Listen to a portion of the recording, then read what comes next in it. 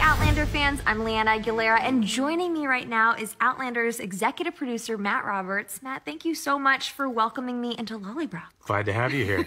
How do you like it? I love it so much. I feel like this is now my home away from home. Well, we set it up just for you, so... Thank you very much. But what I'm excited about is that we are going to get to see Lollybrook a little bit more this year, because quite a bit of season 3 centers around the home. But season 1, I feel like, was really about establishing Jamie and Claire's love. Season 2 is a little bit about testing it. What would you say is their journey in season 3? Is love really worth fighting for? And Jamie and Claire's story is a love story, and it will always continue, and that's what binds them together. And it's the things that come into their life that causes the problems. It's not the love. The love's always there. I love that. Well, because especially some of the fans were saying that they wish that they had had more romantic moments in season 2. For season 3, do you want them to really just fixate, as you said, on the love between Jamie and Claire? I think seeing how important that love is to each character without each other. And that's, to me, what shows how much they love each other, that they can't even have a whole life without the other person. And I think we do a really good job in showing that they're not whole people without each other. Now, in season 2, you guys stuck very closely to the book. Obviously, you had a little bit of your own interpretations on it.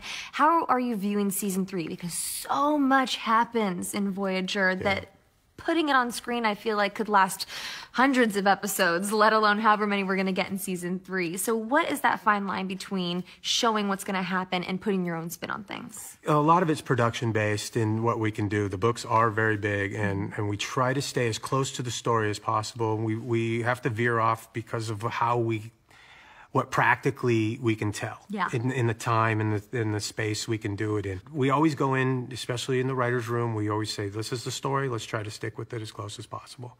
But it's when we veer off, we try to get back to it as soon as possible. Exactly. We'll have the same essential end game. Yes.